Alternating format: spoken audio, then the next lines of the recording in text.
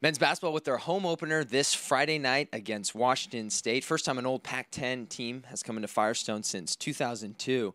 Coach, what unique challenges does this Cougars team bring into Firestone? Well, first of all, their size. They're very big, like most of the other teams. Actually, Cal that we played the other day, and that was our big challenge. But their experience, for the most part, they lost a point guard, which is a benefit for us.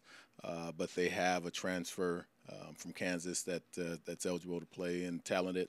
So we have our challenges, but I feel good about our team. I feel better about our team after our last game because we're growing. Our guys are starting to see the big picture, and they're starting to understand what we're trying to get accomplished.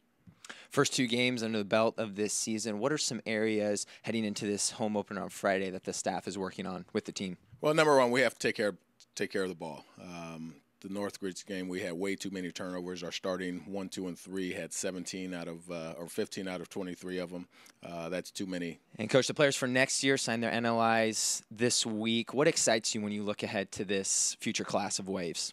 Well, it excites me that we're getting better. We're getting better players. We're getting better students. We're getting better people to help continue to build our program. Number one with Jeremy Major, 5'10" point guard from Maranatha High School. Very, very quick.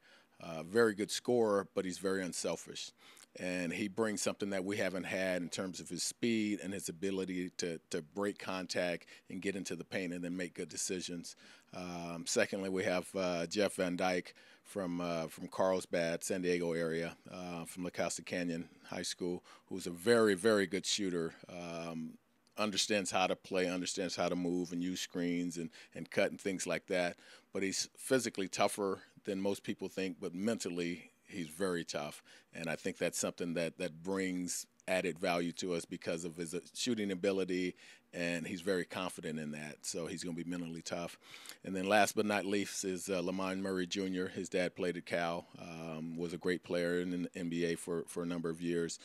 He's a long athletic wing who can score in a variety of ways. He can shoot it, he can post up, he can score off the dribble. But on the other side of the ball, he's a great defender with great length. So I'm excited about all of them. I think that the progress that we have, and we've talked about focus on the process is in place, and we're continuing to build.